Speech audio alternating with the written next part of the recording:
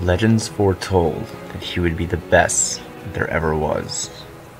He loved sports to no end, but passion alone does not get you to the top. What he would have done to play on that field. This is the story of Daniel Schiffman.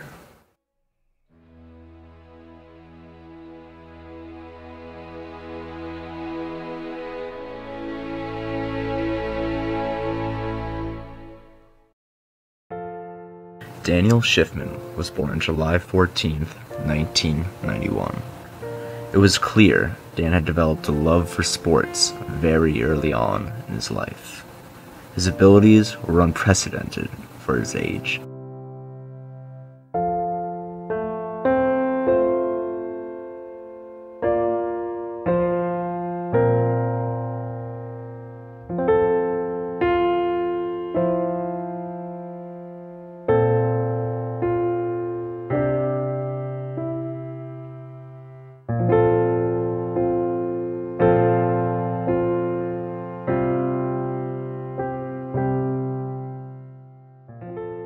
Dan dunked for the first time at the age of 2, as seen in this mid-action photograph.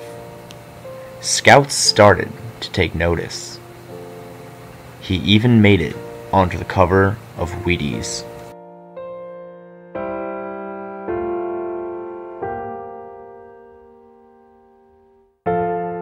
Dan played baseball, basketball, football, tennis, and soccer his entire life. It seemed nothing would get in his way to being a superstar.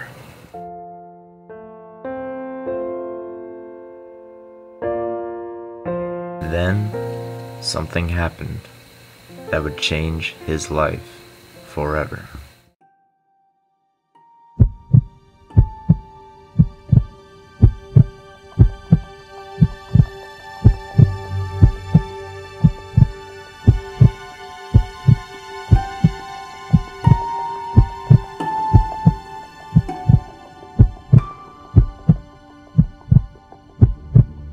During a recess football game, Dan tore a piece of cartilage in his right knee. Dan received 2 major surgeries and knew his sports career would never be the same.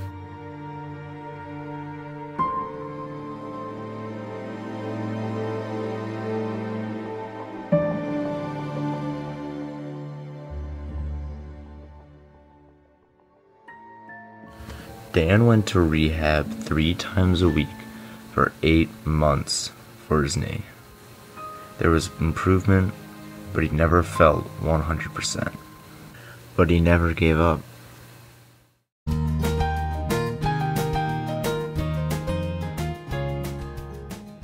Dan played high school baseball for 4 years. While he was never the superstar, he always played a key role on the team.